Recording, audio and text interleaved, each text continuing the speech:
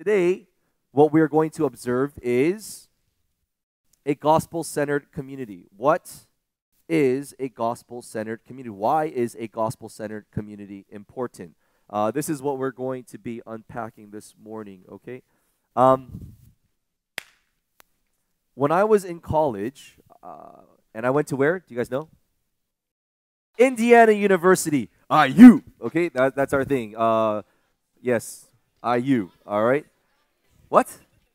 McDonald's? Yes, I got fat in university. That's correct. It's because of McDonald's. I had a McDonald's at the basement of my dormitory. So I went to Indiana University. I lived in Indiana from 2002 until 2009, and then I left for Korea in 2009.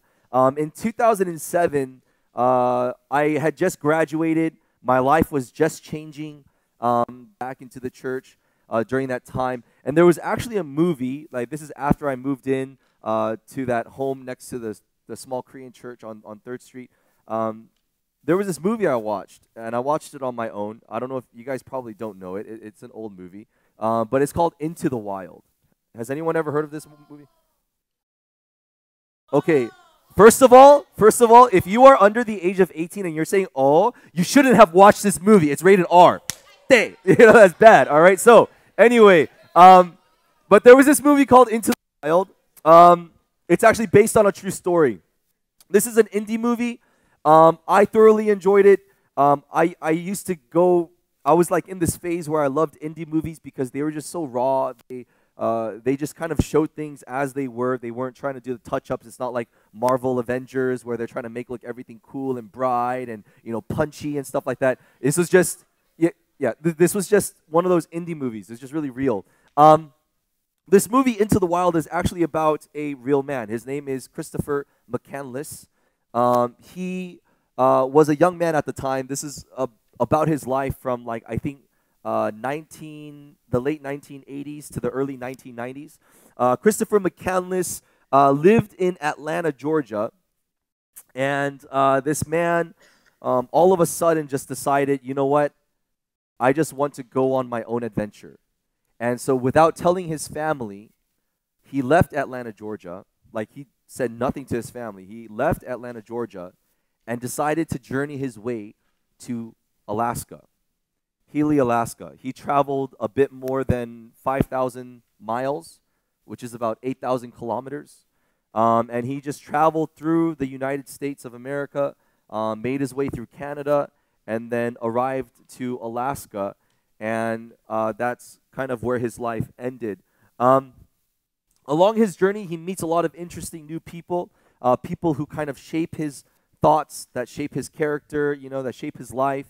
And then finally he gets to Alaska, and he's about 24 years old at this time in 1992. He gets to Alaska. He finds this empty, broken down school bus, and he decides to make that his home.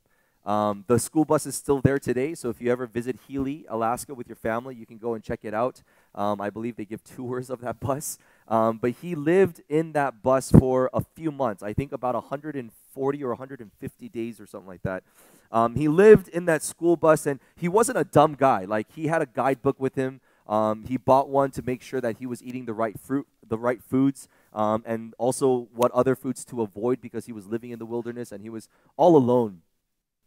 One thing that Christopher McCandless didn't know was that there's this seed, a wild potato seed. In a guidebook, wild potato seeds are actually, they're deemed as harmless.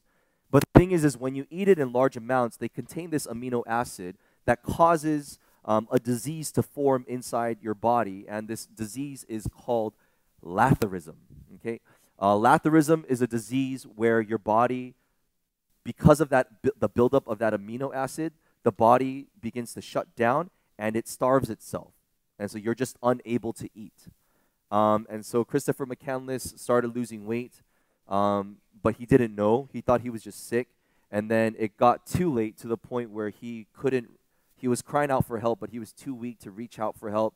Obviously there weren't cell phones like smartphones at that time. It was 1992. And so Christopher McCandless died in that school bus all by himself. A few months later, or a month or so later, these hunters were going around that area, and they found the school bus, and they found Christopher McCandless's body. He had journals that he had written throughout his entire trip, which is why we know about his life story, because he wrote about everything in his life. Like, his journals were quite extensive. And there's this one phrase that he wrote near the end of his life, and they could tell that he wrote it towards the end of his life because his handwriting was extremely like wobbly. It wasn't firm. It wasn't straight. And this is what this movie is known for, is this last line. Again, he's living alone. What he writes is this: happiness is only real when shared. Happiness is only real when shared. And we don't know this, but at the end of the movie, Christopher McCandless, he like, as he's dying, like he's like nearing his final breaths, and he envisions what life would have been like if, rather than leaving his family, if he had gone to them, to hug them, and to be welcomed by them again, and to be with them again. And that's how the movie sort of ends. But this quote kind of stuck with me a lot because, like I said to you guys before, in 2007, that was the year that God kind of brought me back to my Christian faith. That was the year that God brought me back to the Christian church. I had been away for a number of years, and then God brought me back that year. And one of the things that I took away from this, what struck me about this, is that life is, Gem Youth, life is best experienced when it is shared. There's a deep truth to this statement. And if you think about it, biblically, that's how God made us. He made us, flip your sermon note cards on the back. This is the first fill in the blank. God made us for community. Okay? God made us for community. Right? You usually laugh harder when you're laughing with someone. If you're laughing alone, that's like borderline like 미친 사람, okay? You're a crazy person, all right? But when you're laughing with people, that laughter can go for hours, if even. Like, if you ever met my sisters and I think I've told you guys this before, but when my family and I, when we have like those family gatherings during American Thanksgiving, and we're in Vegas or we're in Abbotsford, like, I'm telling you, you think you can hear me from a mile away? You put me and my second sister, my third sister, my first sister, you put all four of us together, you can hear us from like miles away. We are super loud, to the point where I think my brother-in-laws, they always go out of the house for a moment just to like kind of like relax from us. But we just love to laugh. We love to be with each other. And that's just, again, life is best experienced when shared. Have you ever known that when you eat alone, you eat whatever amount you do, but when you eat with people, that increases 50 to 75%. 사람들이랑 같이 먹을 때는 you eat more than you usually would. Why? Because you're fellowshipping over food. Like, that's really important. When you're sharing food with others and you're fellowshipping with others, you tend to eat more. You're able to go through your frustrations in a healthier way when you actually share those frustrations with someone. When you have someone to share them with, and you have someone walking beside you, it actually helps you to digest your emotions and your frustrations and your hurt in a lot healthier way when that is shared with someone. There is something, Gem Youth, very special that occurs when life is shared with others. Again, God made us for this. He made us for community. And here's the thing. If God made us for this, then us as the body of Christ, as God's people, shouldn't we be this? Amen? Amen? A place where people can share with one another and share in each other's presence. Now, I know some of you guys, you don't have a lot of church friends. Even though our youth ministry is this big, some of you guys might have that argument or that objection. PJ, yes, God made us for community, and I have a community. Like, I have all of my school friends. We're really close. Like, I'm closer to them than I am with the body of Christ or with people of our church community. And the thing is, there's a difference, though. There's a difference between you sharing life with people outside of the community of faith and sharing your life with people inside the community of faith. And the difference is this. It's really simple. Your life, when you share it with the community of faith, you're sharing life in Jesus Christ. you're sharing life in Jesus Christ. When you're sharing life with people outside of the community of faith, you're sharing life. That's great. Yeah, you have some form of a community, but the essence of that community is not in Jesus Christ. That is outside of Jesus Christ. It is apart from Jesus Christ. When you come together, though, within the church, within the body of Christ, you begin to share life in Jesus Christ. Not just sharing life, but you're sharing it in someone, the one. And so the second blank that you have on your sermon note cards is, we were made to share life in Christ. You weren't just made to share life, you were made to share it in Jesus Christ. Life that is shared outside of Jesus Christ is extremely different. And I just want to give you guys one example this morning. The reason why communities outside of Jesus Christ aren't the same as growing within the community of faith within the body of Christ, the reason, or one of the biggest differences between those two, is that people, communities who live outside of Jesus Christ, they calculate. They calculate a lot. It's always give and take. Like, if I'm investing in this much, then they should be giving me this much in return. If that's not the case, then this isn't worth it. You calculate everything. Oh, if they're investing in me in that much, then I got to invest in them in that much. And that's sort of how it goes. It's calculated. But when you're in Jesus Christ and you're sharing life in Jesus Christ, there is no calculating, Jemute. The gospel teaches us Jesus did not calculate when he died for you, when he died for me. Jesus didn't calculate, is dying for Josh worth it? Like, I'm giving him eternity, and then most likely Josh will probably give me only 30% of his life, 40% of his life, not even close to half. Is that worth it? I don't know. Should I die for Josh? Maybe. No, Jesus never said anything like that. Jesus, rather, when he died on the cross, what did he say? Father, forgive them. Why? They don't know what they're doing. Jesus never calculated if dying for you was worth it. He did it. That's a part of the gospel story. And the thing is Jesus' disciples, they struggled with this. Pastor Park shared this last week, and I wanted to share this with you guys this week. In Matthew chapter 18, verse 21, Peter says this to Jesus. He says, "Then Peter came up and said to him, 'Lord, how often will my brother sin against me and I forgive him? As many as 7 times?'" Right? And Peter, he's not asking this in an innocent manner. Peter is asking this saying, Jesus, I'm forgiving someone 7 times. That's a lot. Like, and again, the number 7 has meaning in the Bible. The number 7 means complete, perfect, whole. And so Peter's basically saying, if I forgive my brother who sins against me over and over and over, if I forgive him 7 times, that should be more than enough. Isn't that more? Isn't that more than good enough, Jesus? Aren't I doing well?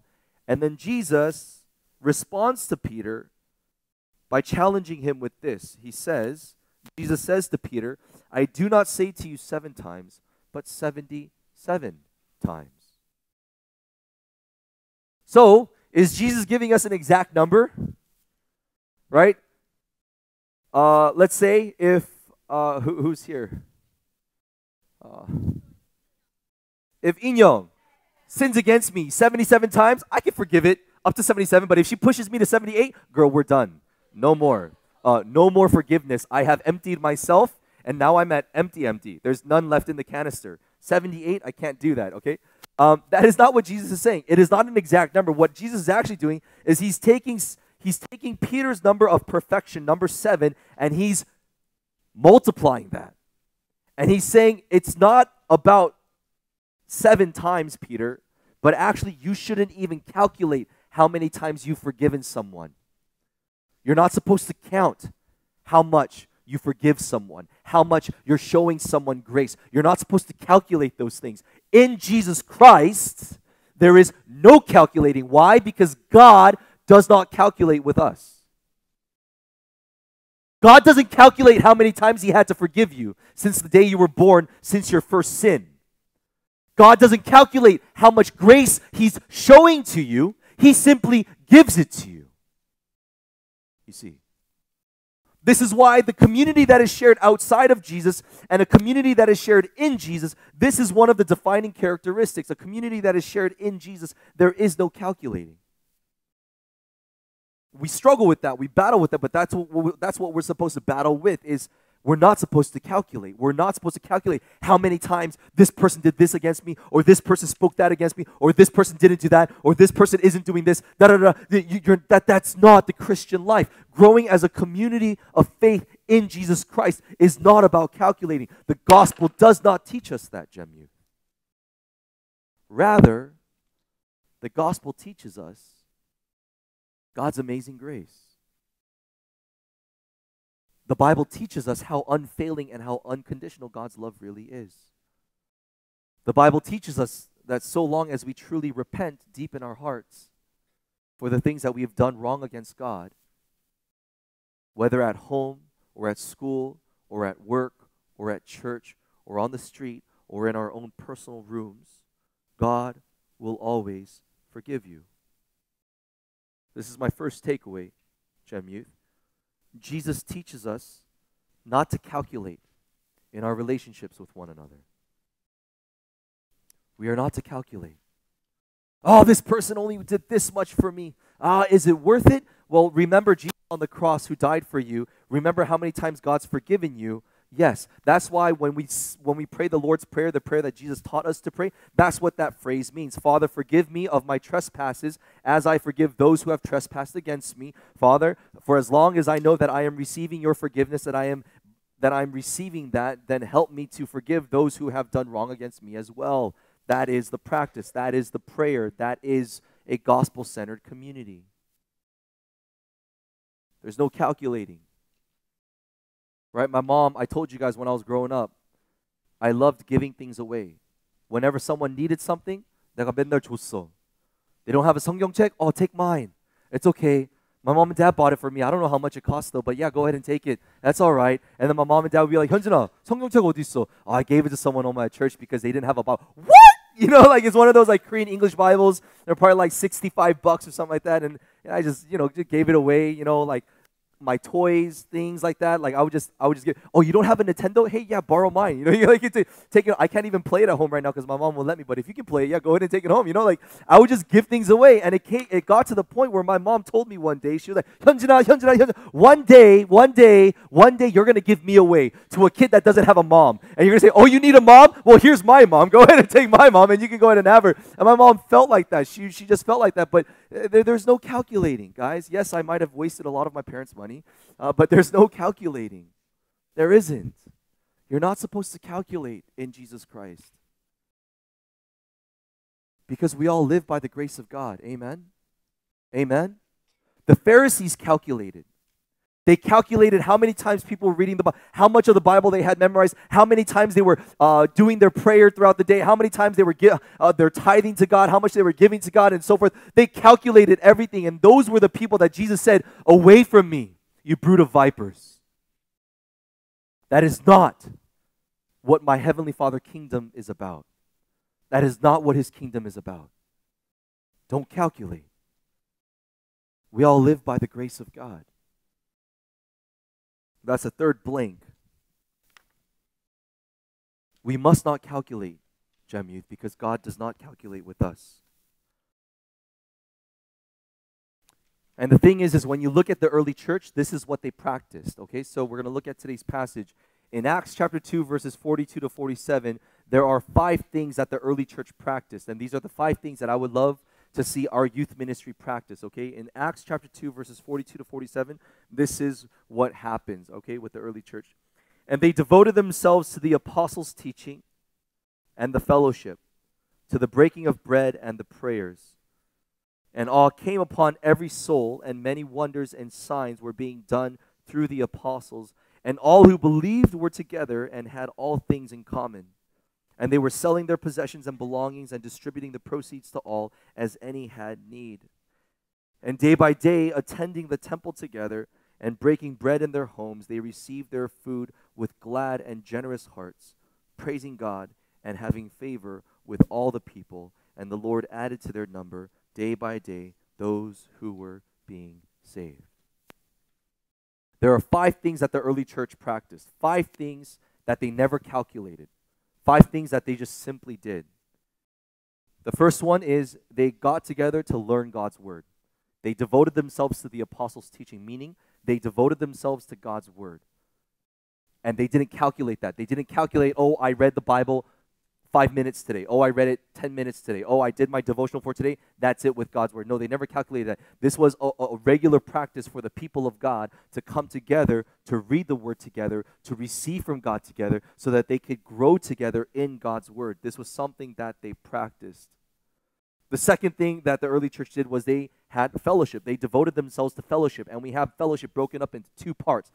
The first part of fellowship is they fellowshipped over food. Fellowshipping over food is awesome. I had the grade 12 boys come over my house in Langley. Was it last month, you guys? Was it last month? Right? March? It was in March, right?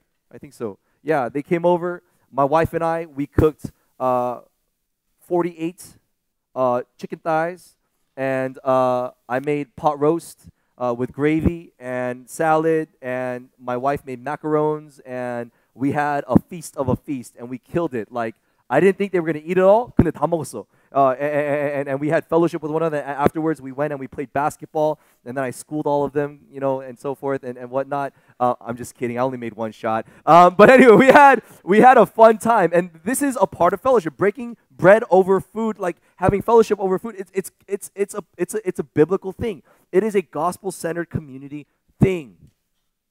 And another part of that fellowship was they prayed for one another. Praying for each other is supposed to be a very common practice. Praying for your brothers, praying for your sisters, this is supposed to be a very common practice. Attending the temple is the 4th thing. They went to church together. They went to the house of God and they worshiped Him. They praised Him. They did all of that together. They did that as a family in Christ. And the last thing was they praised God. Whenever there was a praise report to be given and to be shared, they praised God for that. Like, again, it was the same thing where, I don't know if you guys remember that illustration. This guy named Mark Buchanan, who used to live in Duncan, he wrote a book called The Rest of God. It's a really good book. I encourage you guys to read it. Went to Africa on a mission trip, and he was in a church community there speaking for a seminar, and they were having a time of sharing, and this one African woman came up, and she came up to the microphone, and she was like, I just wanna praise God because He gave me shoes. He gave me new shoes. And then Mark Buchanan looked at her shoes, and what kind of shoes were they? Oh, they were old. They were messed up. They were broken shoes. They had holes in them. They weren't new at all, and he was really confused. But this lady was so happy. She was praising God, and she called him a new pair of shoes because she had been going through her life every day without a pair of shoes. And so the community of God came together and they praised God for a new pair of shoes. Even though they were old, worn, and torn, they came together and they praised God for that. This was an early practice also for the early church. These are the 5 things that the early church practiced: learning God's word together, having fellowship over food and prayer, sharing everything that they had, going to the house of God together, and praising God whenever He did an amazing thing in someone's life, whether big or small. And the reason why the early church practiced this is because they were practicing sharing the heart of the gospel with everyone that was in their community. They wanted everyone in their community to meet Jesus Christ. They wanted everyone in their community to know about Jesus Christ. They wanted everyone in their community to live a transformed life, a new life in Jesus Christ. The early church practiced these things because their aim was this. Their aim was to give every person in their church community an opportunity to meet Jesus. Gem Youth, that is our aim as well. This is my second and last takeaway. The heart of a gospel-centered community is to share Jesus with others. Through our words, through our actions, through our attitudes, by the way that we talk to each other. We're supposed to help each other meet Jesus. We're supposed to be the hands and the feet of Jesus.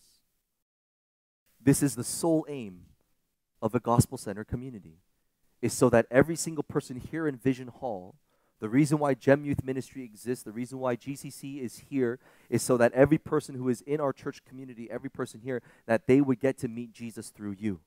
That they would get to meet Jesus through your words, that they would get to meet Jesus through your actions, that they would get to meet Jesus through your fellowship with one another, that they would get to meet with Jesus as you learn about God's word with each other, that they would get to meet Jesus as you pray for one another, that they would get to meet Jesus as you share things for friends who are in need of things, that they would get to meet Jesus when you come to church together and you praise God together. All of this is so that every single person in the church community would get to really meet Jesus. That's the heart of the gospel.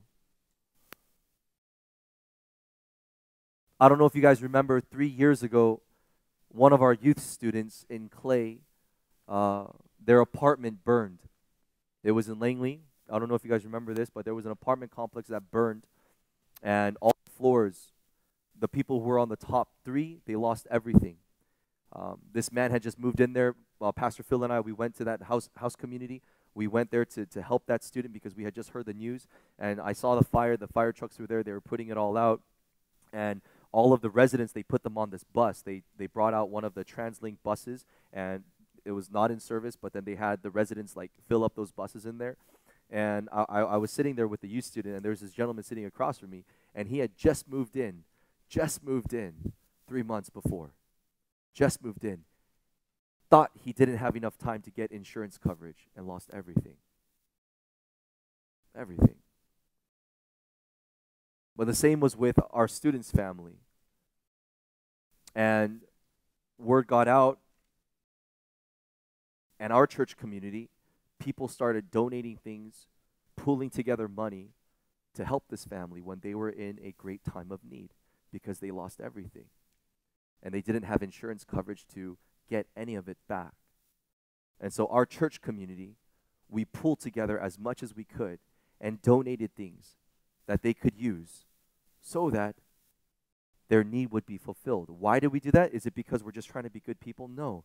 No, it's because through that provision, through that providing and sharing, that we would get to share the heart of the gospel, that we would get to share the heart of God, that we would get to share Jesus with that family.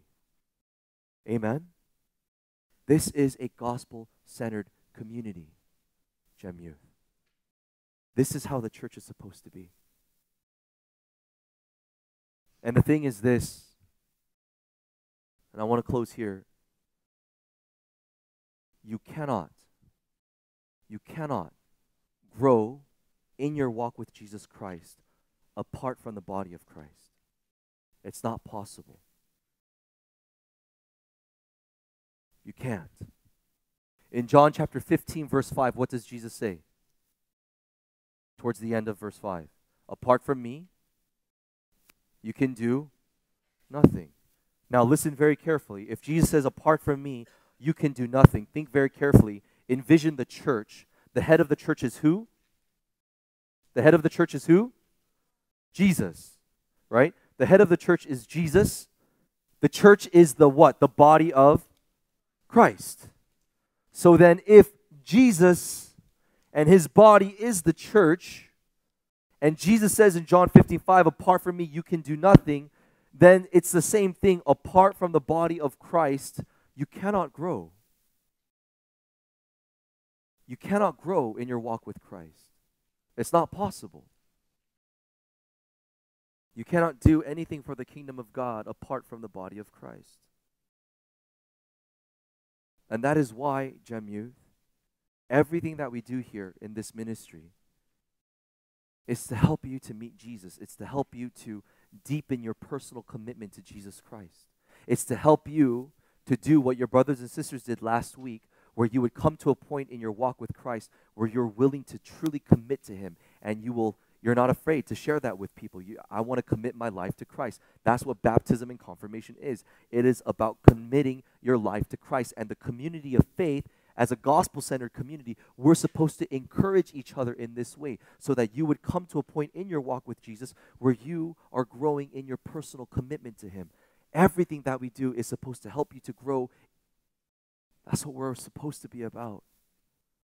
And that's why for those of you who come out on Sundays, but if you don't come out on Friday youth nights, if you don't come out to be with the small group, if you don't come out to really dig into God's word and to grow with it, it doesn't work. It won't work. You won't. Your faith will either be stagnant or you'll start to decline and you'll start to lose it and you'll be like, what was this all about? Why am I doing this? Well, it's because you've been trying to pursue your personal walk with Jesus Christ all by yourself, apart from the body of Christ, but you cannot do that because Jesus says, apart from me, you can do nothing. So then, you must rethink. If you really want your faith to grow, if you really want your relationship with Jesus to grow, it can only be done within the body of Christ.